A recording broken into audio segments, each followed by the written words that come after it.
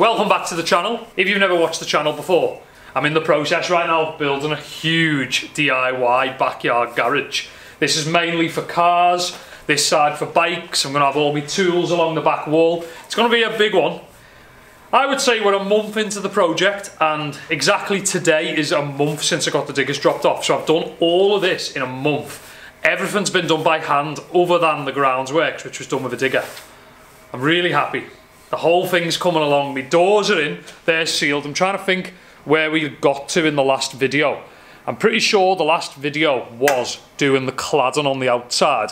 Before we get into today's video, I wanted to remind you guys, you get a free snapback cap with every single owner order. So if you're ordering one of our sick hoodies, add yourself a free cap to your basket. Link is in the description. We've got loads of new hoodies, t-shirts, jerseys are back in stock. Make sure you go and get yourself a owner jersey. Let me show you the cladding. Okay, so as you can see, my cladding's done. Looks pretty sick. I've got a couple of bits to do. I've got to run a mastic up that middle joint. Quite a lot of people said to me about staggering the boards, which would have made it a bit more waterproof, but I'm just going to use some mastic on that single joint and like the end joint here. I've got a non-treated bit of wood on the front, so I've got to stain that and stuff, treat that, make sure it stays right. I put some UPVC trim all the way along, and then the rubber one sheet of EPDM. The day that I did the roof, I didn't film it, I just got it done. I was like pretty stressed. Pretty much I used 18mm tongue and groove boards on the roof and one solid sheet of rubber. So we'll go back inside now and I'll show you the front done, but the outside and the exterior is pretty much finished other than some silicone. I've got to put a couple more little black screws in on the top. I just did it really quickly last night, but I've folded and pinned all the rubber roof, put some additional bits of grey cladding on the top, a couple of bits of wood down the side to kind of feature it out, and then a UPVC black trim along the front there. So all the way around the outside is fire rated cladding in the grey concrete composite cladding. You've seen that in the last video, fully done, looking sick. Finished all the trims and now it's watertight, so let's go inside. Today we are going to be fitting the roller shutter door. So as you can see, we've got OSB boards, 18mm, the rubber sits directly on top of that. I used screws, basically I got some help off someone who installs flat rubber roofs, and they said don't pas load it with the nail gun from the top, because then when the boards swell and then unswell, the nails stay stuck up. So that's screwed with 70mm screws into the joists. The boards are in, the rubber's on, so we are officially watertight right now, which is mega. Means I've actually got something to work with now. The shutter showed up the day we were doing the flat roof as well, which I'm pretty hyped on. It's not actually that heavy either, so I'm hoping to install this today. As you can see, it's not that heavy. It's pretty heavy, but it's not that heavy. These are the brackets and the fitting kit for the shutter. And basically, how it works is this has to be 150mm over the opening. They get screwed in there, there and there with 4 of these beastie concrete looking screws. And then these little hooks here with threads on, like U-hooks, they go in there along the top, obviously adjust it to whatever you want it. And then you cut the axle down to size to get it as tight as you want it, tighten the bolts up. Pretty sure this is how you do it anyway. Then you run the runners, which is these. Could probably do with painting these, they look a bit industrial, they look a bit silver, a bit metal, but what we'll do is we'll test fit them and then paint them from the outside if I want to paint them at a later date. And then these are the runners. These go up here, along here, and the roller door fixes to the brackets here and rolls this way into the runners. I've never fitted, installed or messed with a roller shutter door, so today's going to be really interesting. We've got a lot of instructions to follow, but I'm kind of going to wing it. Kind of. I'm going to read the instructions, but at the end of the day it's custom fit, so you kind of got to just wing it. First thing we're going to do is we're going to tidy up in here. Basically, all these blocks are holding all the stuff. We've got some puddles. Don't stress, they're not from the roof. These puddles are from when it was raining, when there was no roof. It rained for about a week. Then the roof went straight on. Now it's not getting any sunlight to dry it.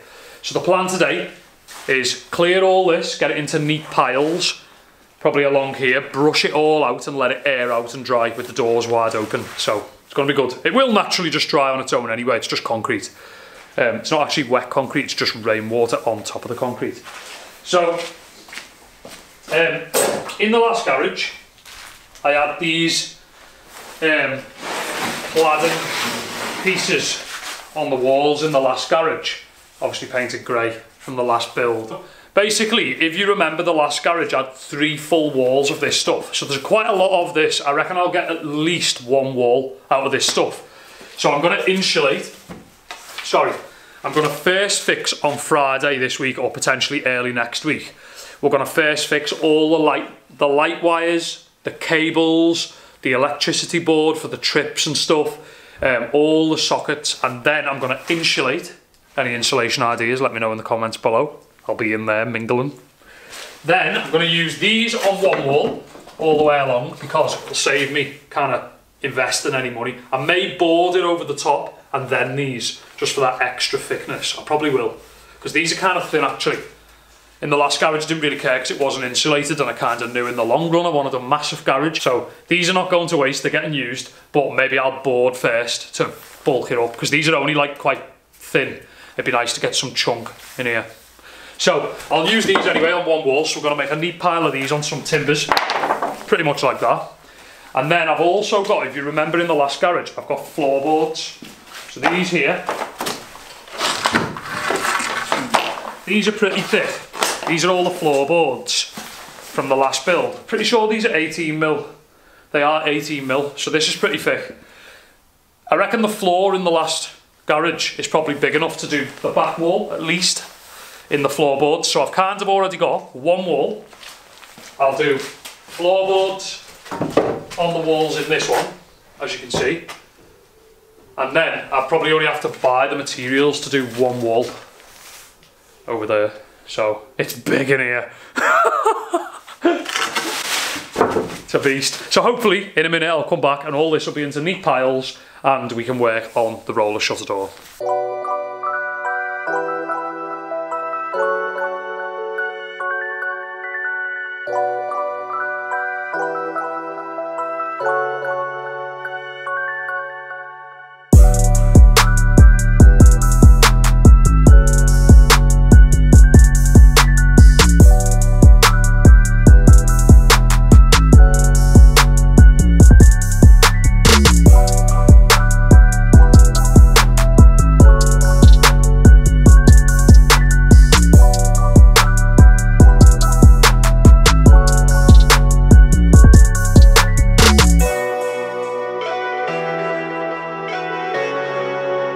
Check it out. It's quite echoey in here right now because it's a big space with nothing in it. I've kept my 3x2 timbers from the last garage build. I've kept my battens because I'm sure they'll come in handy. I've kept the cladding that we showed you and the floorboards. A couple of odd bits, an OSB board, but other than that, it's pretty empty in here. I've moved the shutter all the way down here. My doors are already in. These are like my easy access doors.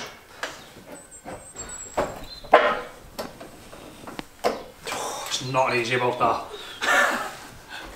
I think I need to clean the little thing out.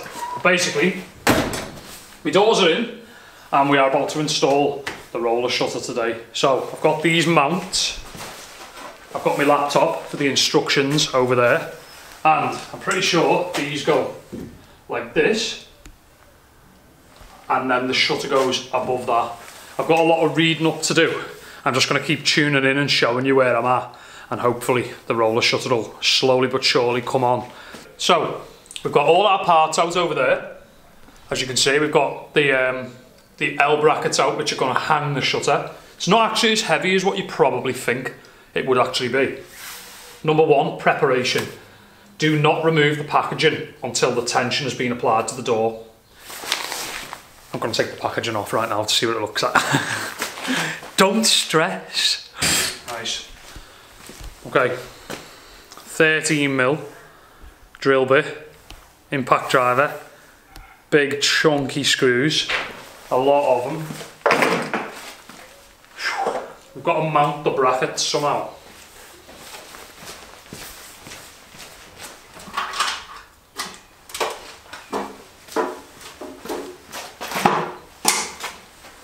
Okay, I'm under specific instructions on my roller shutter there. I've got to do 25mm for the runners, I've got to do 10mm gap, and then my mounts. So we're going to fix my mounts right now. I've done my lines, check them out. Straight there. I've used a straight edge to get them straight, and there are my lines. I'm going to check one more time. 35. I've got one down here. 35.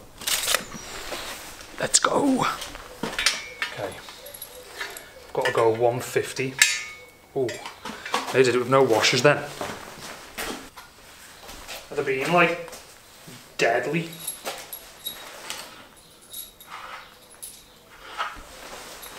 I've got any pocket space. By the way, I've got a red eye and I'm not sure why, so I'm quite concerned. Got pink eye off Quattro. Quattro's give me pink eye.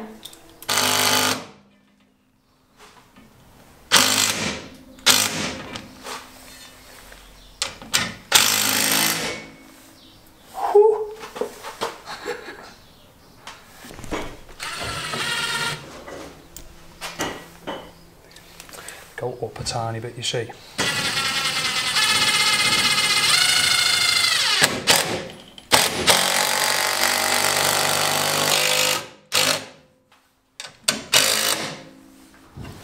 Solid.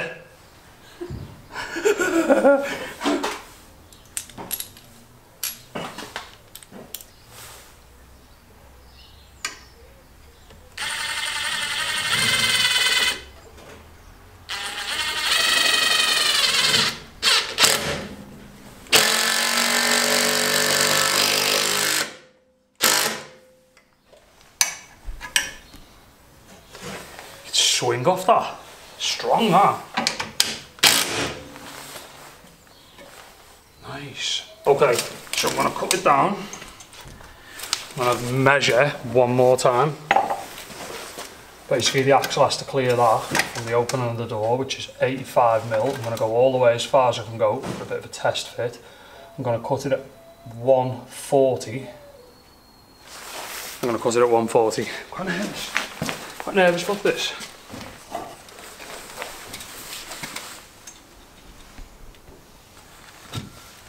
140. Doesn't need a lot off, but it needs something off.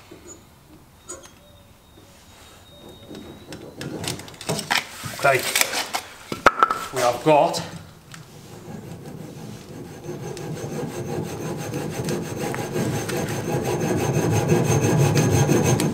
five weeks I've waited for this shutter door and I'm about to cut it in half. Quite worried.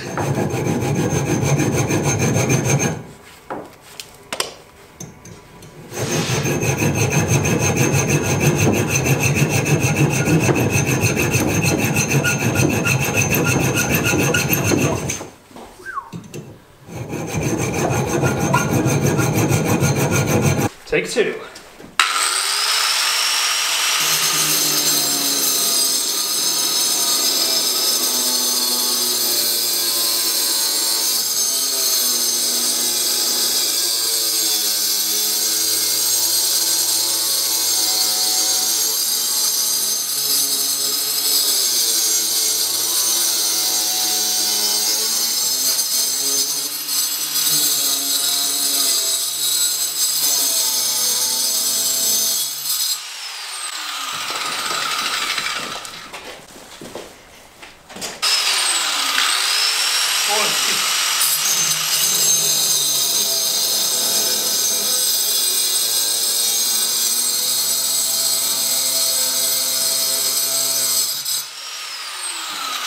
That was a lovely garage before he burnt it down with his grinder.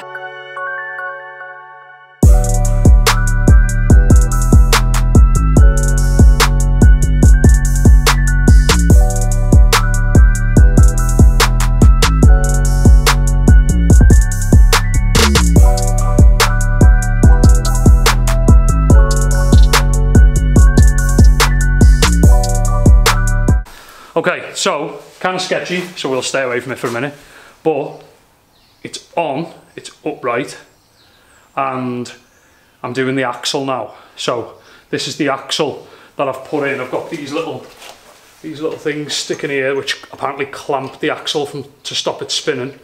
I've got nuts underneath that are going underneath, which are these, and I'm just going to do it with the impact for ease till it clicks, and then I'll probably get like a little ratchet or something. But that's pretty good. The only thing I'm a little bit uncertain about is how much I have to have it that way.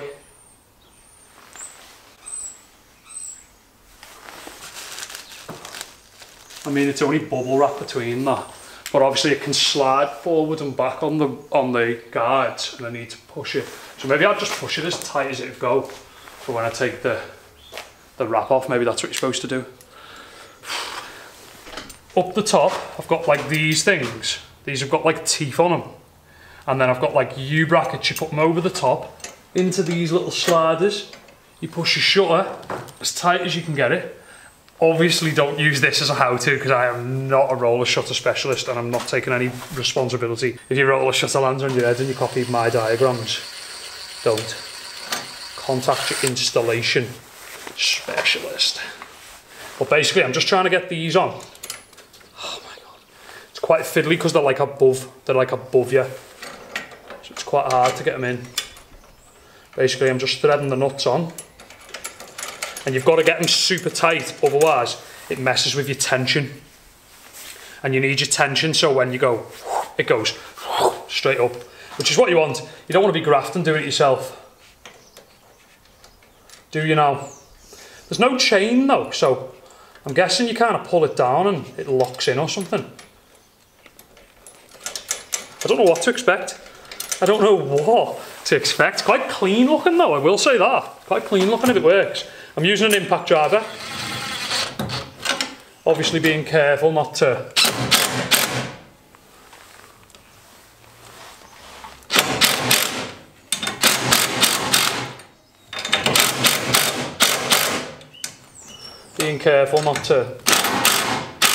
I can see a bit of flex in the metal there, so that'll do. Okay, now let's go back to the instructions. So we put tension in it, we've tightened the bolts. Oh my god, that was intense. Like so hard to hold it in a ball with the tension, but as soon as you rip it open, there we go. Okay, it is super dark right now in here because we're installing the roller shutter and we've got no power, so you probably can't see a thing that way. It's an absolute nightmare. But basically I'm doing the runners right now here underneath. You have to like curve this pretty weird. I'm not sure whether my track's too low, I'll find out in a minute. But it said cut the top of the track, but the top of the track was there all the way up. I'm sure it'll be alright. It's looking good, it's looking promising. Basically, I've used, I think, 2 screws too many in this. So I'm switching to these for the runners here. So I've only got 4 of these left. So I've got 1 there, 1 at the bottom for stability, and then I'm going to put 2 smaller screws with washers here. Should be all right, doesn't really matter, but I'd probably rather more screws in this than me runners, to be fair. Like, I'm not worried. I'm going to just come back in a minute when it's done though, because it's quite stressful in the dark. I'll show you when the runners are done and then we'll do an initial lift up. Stay tuned. Day 2 on the roller shutter build. Basically, it is working and it is operating and it is in. But I had to get someone out to come and do the tension in it. Long story short, I'm going to open it so you can see me while I'm talking about it. Is that a bit better? Long story short, basically, I had to put this up. I had to put these runners on with a spirit level in the right place. I had to set the tension by winding it forward twice, but I messed up and I put this little bracket here on the top. So I put the U thing on the right way, it didn't grab properly and it lost its tension. So I had to get some guy to come out with some of these. These are actually my neighbours. And basically they have to wind the tension back into it using 2 of them. Tighten it up, and now it works. First thing I've got to do is,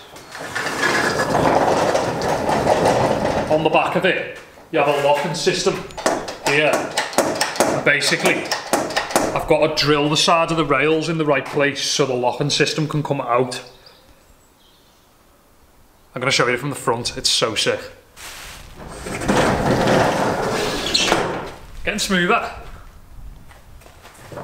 Isn't it?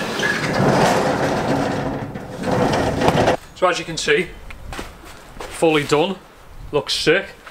Coming in a grey colour which kind of matches the cladding and so on, and the doors.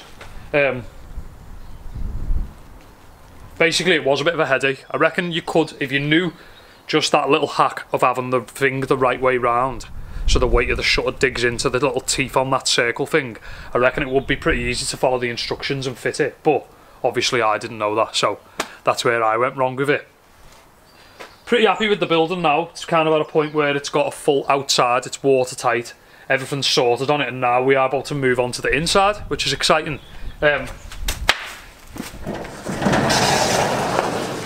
One thing I will say is actually pretty happy when the whole thing's open at the front. Kind of doesn't feel so closed, which is nice. Nice and airy.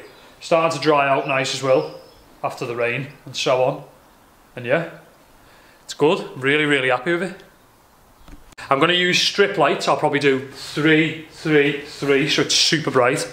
So 9 strip lights maybe to start with. I'm going to run the cables underneath the roof boards, so that's why we're going for a first fix. Then I'm going to board the roof, then put the light fixings on.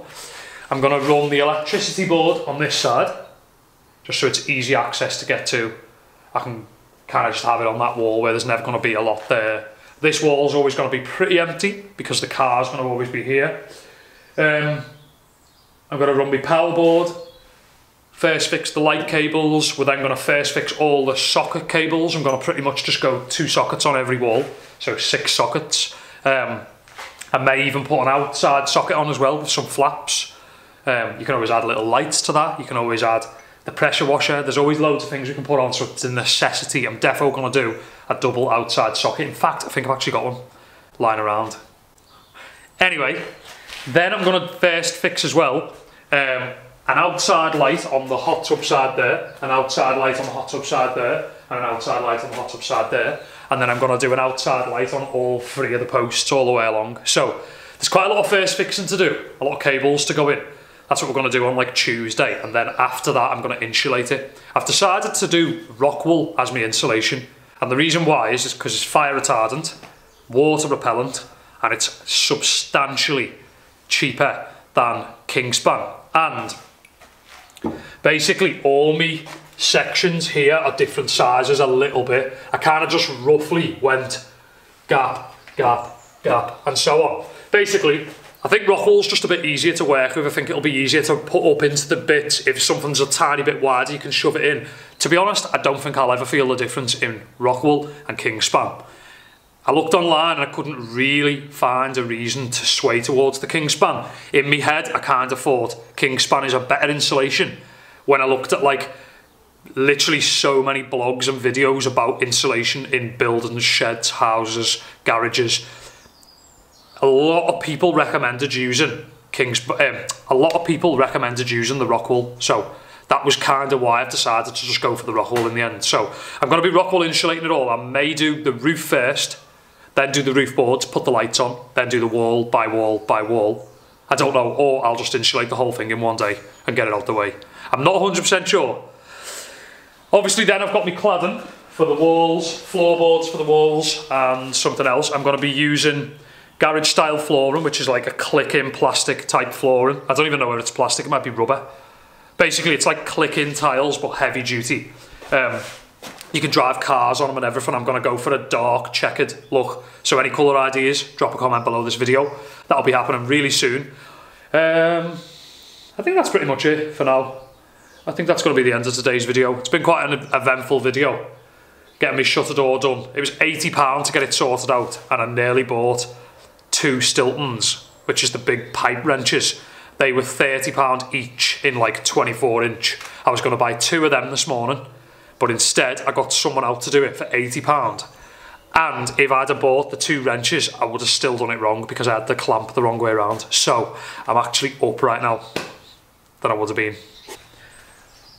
Last night it felt nice to leave tools in here rather than having to put them in the house. My kitchen's absolutely rammed with tools as well. Bikes, kitchen worktops, it's just a mess. It all needs bringing in here and putting in the centre of the room, and we can work around it, put it out, but it needs to come out the house. So it's probably going to get a little bit messy in here for a couple of months. I'm hoping in 2 weeks from now I might have power. But before we get into the inside, I'm going to do the first fix on Tuesday, and I'm hoping maybe for this weekend's video I'm going to sort all the stones down the side, all the flags out the front are going to get ripped up, we're going to put some stone in, but then we're going to leave the driveway flagged down the side and over a bit to the garage door width.